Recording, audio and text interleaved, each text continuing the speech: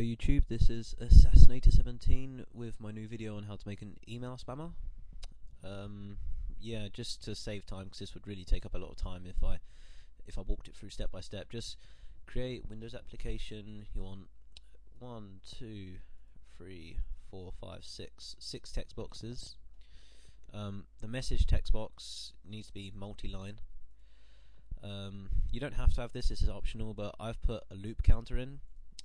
So yeah, that's 2 labels, and then the start and stop spam buttons. And for the SMTP server, I didn't use a text box, I used a drop down box, because I found that I didn't want to have to keep remembering the SMTP servers, so I just put them in the drop down box, and that was fine. Anyway, let's just walk through the little code we've got here. Oh yeah, and you'll need a timer. Whatever interval you want, just keep it standard, whatever. Okay, so when you click button 1, then start the timer, and then this is the complicated bit. You make a new variable that's an SmtpClient and a new variable that's going to be the mail message. The server credentials are your username and password, and that's textbox 1 and textbox 2. Those are these two. You can just put, your username and password here. Make sure they're in quotes. Server host is the drop-down box I had, which is that. The port is normally 587, or I think you can use 27, but I would just stick to 587 just because it works. And then you've got all your mailing stuff, so you've got the mail from, the person it's from, who's it going to be to, the subject, the body, which is just the actual message, and enable SSL. You're probably going to want that because that's just a bit of security. You want that, protect your password and all that. And then a bit of error handling I found here, just in case people type the wrong information, the wrong credentials, or the wrong host. Then you want to have some error handling down here. You try to send mail, catch an exception, then just do a message box, which I've got there. Stop the timer as well, and then change the label I had to 0.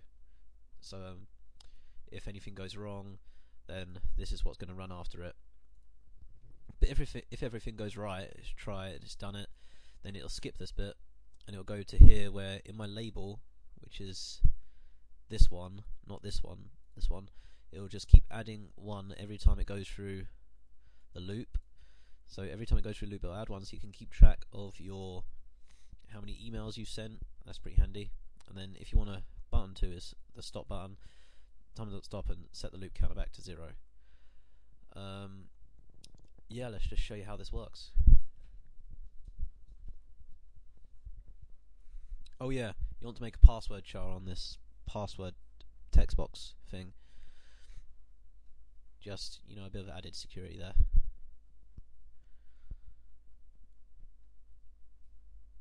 Okay, then you're going to want to create an account at Google Mail, because not all accounts let you send a lot of mail one after another, but Google Mail does. So I created one earlier.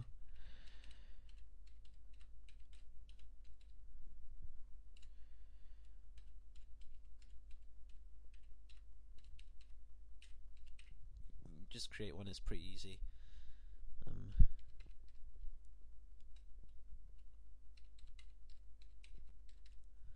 SMTP server. This is the Google Mail one. I'll post a link in the description to a list of to most of the free email servers, and yeah, so you can check that out. And I'll just put my email address in here so you can see it works.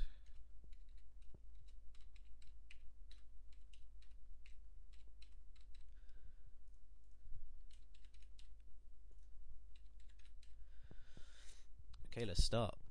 It does take a while to send each message because there's a lot of stuff it's got to run through, but there we go, we've got 1, and then it's going to start popping up at the side now.